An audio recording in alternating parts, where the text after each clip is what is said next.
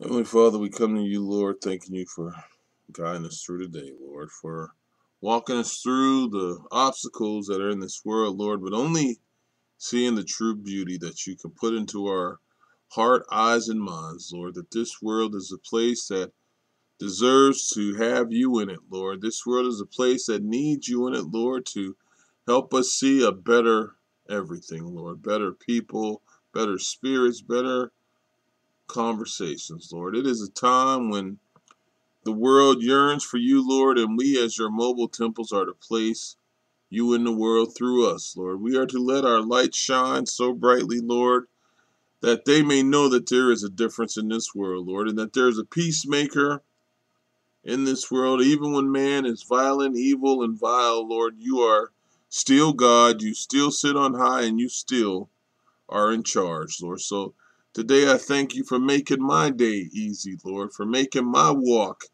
easier, Lord, for making my path comfortable, Lord. I thank you for being there with me in the midst, Lord, for giving me the conversation to say, Lord, for giving me the heart to be better, Lord, and for giving me the mind to accept who you are, Lord, in my life.